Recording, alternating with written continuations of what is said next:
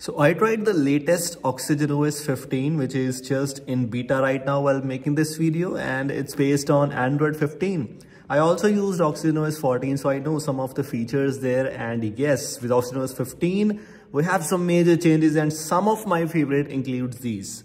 First one is the lock screen. Lock screen have some major changes here. As you can see, we have some themes called Flux themes. These are pre-installed, already available. So for example, I just applied this theme on my device on a lock screen.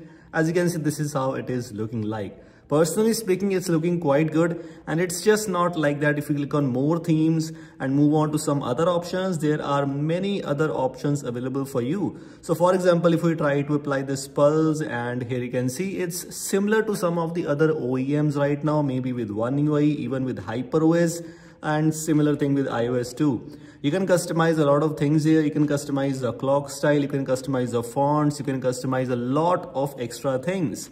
So in the terms of lock screen customizations, as far as I know, many OEMs are adapting lock screen customizations, which is not bad, of course. If you take a look at this home screen customizations, it's good actually.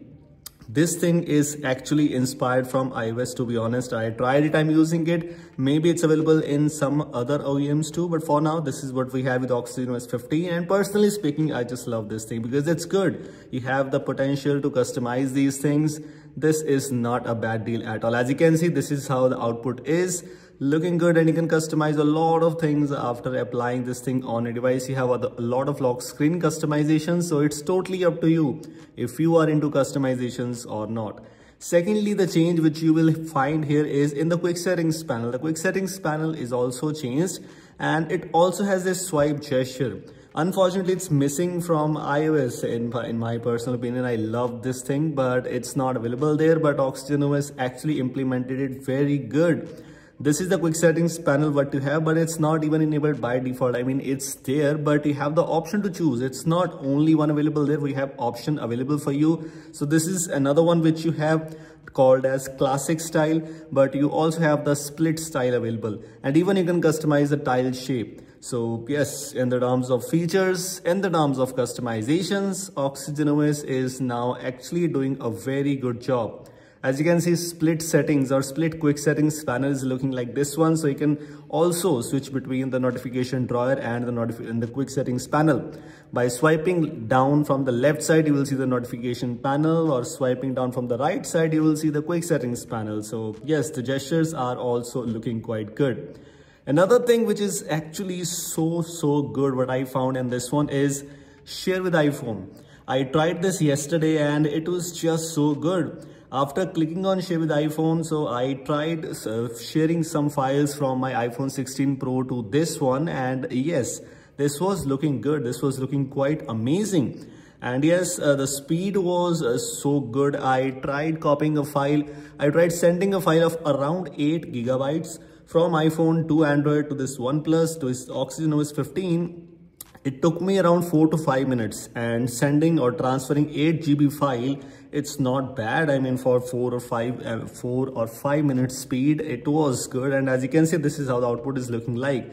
So you just notice that dynamic pill or dynamic island. And yes, it's also implemented with OxygenOS 15 in some other apps too. For example, this is the recorder app that we have right now. Also, I tried using some timer here in the clock app. Let me show you by clicking on this one, by applying this. And after entering like this, as you can see, we have the dynamic island implemented. And this looks amazing too. Yes, they actually copied a lot of things, but yes, not bad. I mean, it's good. Things are looking not bad. And as you can see, we have these kind of options available. These are not only the ones. We have support for Swiggy and Zomato as far as I know, or maybe with Uber Eats and some more apps. Not so sure, but for now, these are the things that we have right now. So these are some amazing features, actually some of my favorite ones, you can say. But we already have a lot of extra changes available with many things. Even the about phone section is now changed. Some of the changes are implemented here, and some more things here and there. When you use this OxygenOS 15 on your device, you might notice some of the things. And if you are wondering which device I'm using Poco F5, and this is a ported edition. Just wanted to install it to show you how OxygenOS is looking like. So thanks for watching. We'll see you in the next one. Take care.